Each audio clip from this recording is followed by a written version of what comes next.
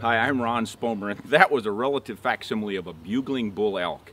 An elk bugle is one of the most evocative sounds in the wilderness. But it begs the question, are elk stupid? So why would I think an elk is stupid because he bugles? Well, here's my reasoning.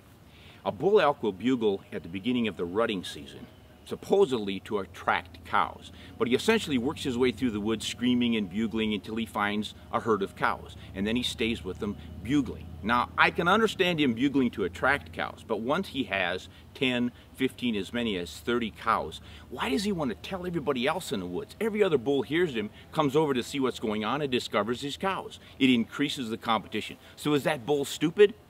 Well, not according to the cows.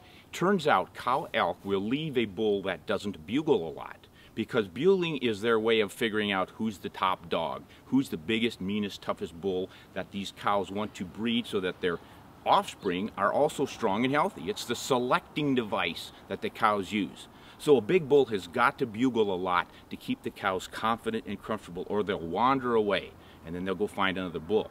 Unfortunately, this invites all the competition, and he's got to fight his way to the top. So he's going to be battling every other bull that comes in to try to steal his cows, and it runs him ragged. He's got to chase this little bull off, and then he turns around, oh, there's another one, and he chases that one off. And then if a bigger bull comes in, he gets chased off. So no one bull controls the harem for the entire breeding season, and that, of course, helps spread the genetics around.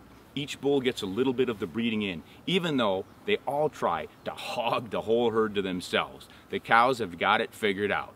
Make that guy bugle, make him get some competition, and then you pick the best man. Thanks for joining me. For more information, go to ronspomeroutdoors.com.